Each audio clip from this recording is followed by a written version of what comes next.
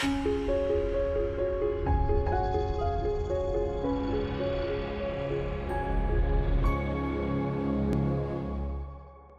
Doobie here. What's the play for today? Today I'm playing around with something from the hardware store on my gel press plate.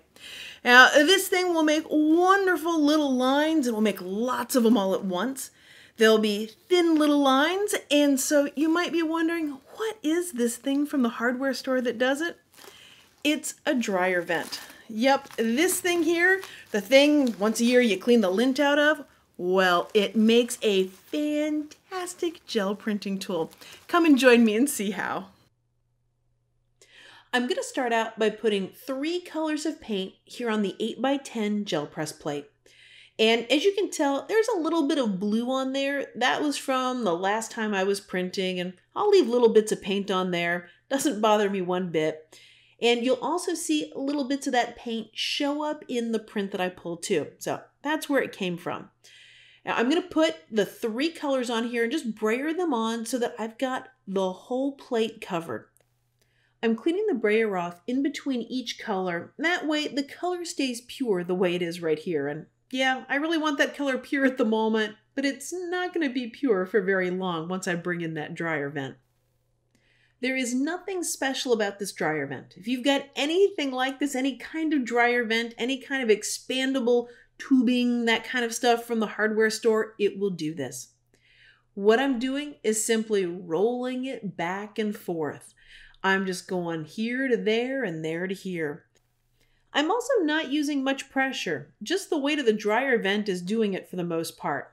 I've just got my hands in there to easily roll it and quickly roll it because I'm impatient. When you're doing this, you can roll it as little or as much as you want. I'm really liking how it looks with a lot of the rolling happening right now, so I get lots of those little lines in there. So I'm doing quite a bit of it. Once you like how the paint looks, then simply grab a piece of paper and take the pull. Now the paper that I'm using here, this is a 90-pound cardstock, and not for any very specific or special reason other than I like how this paper feels. I like the 90-pound weight. Some people love a thinner paper. It's not that there's a right or wrong answer when it comes to this gel printing thing. It's about enjoying yourself and using what you like. So whatever kind of paper you like using, absolutely use that. So here's the first pull. I've got all those little lines, the colors moving around on there, but there's more. Because not only do I have this print, there's a ghost print waiting on here. Ghost prints are some of my favorite to take because they're very unexpected. I never know exactly what I'm going to get. It's kind of like it's a wild card factor, and I love that there's that surprise every time I lift up a ghost print. When I'm printing, my ghost prints are often my favorites, and this is no exception.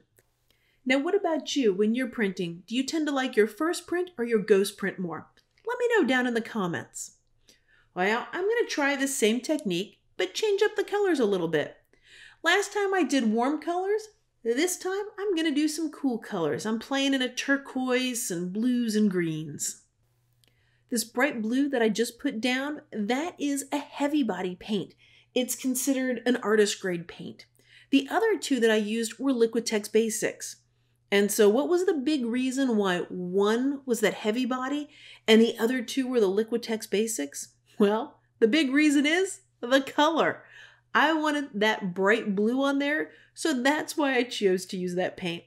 It's no more complex than that with me. It's just I like the color, so that's the one I'm going to use. So I encourage you, whatever colors you like, whatever kind of acrylic paints they are, go ahead and use them on the plate. See how they all work together. Now, not only is this thing fun to use on a gel plate, it's also a little fun to get it at the hardware store when as you're wandering through the aisles trying to look for just the right tools and textures to use on a plate. And by the way, there are tons of them in the hardware store. And some very helpful employee there comes up to you and says, "What can I help you find?" When you say, "Well, I'm looking for some patterns to use for gel printing," the look on their face every time is pretty much priceless. This isn't the only way you can use a gel press plate. There are lots of different ways you can use them. And if you're looking for more ideas, be sure to hit the subscribe button. That way you'll know as soon as we've got a new video out. And of course, check out all the videos already on this channel. There are loads and loads of ideas and inspiration waiting for you. The greens and yellows on this are really giving me a kind of bamboo type vibe. Let's wrap this video up with one last ghost pull here. If you've had fun and enjoyed this video, I'd so appreciate it if you gave it a thumbs up.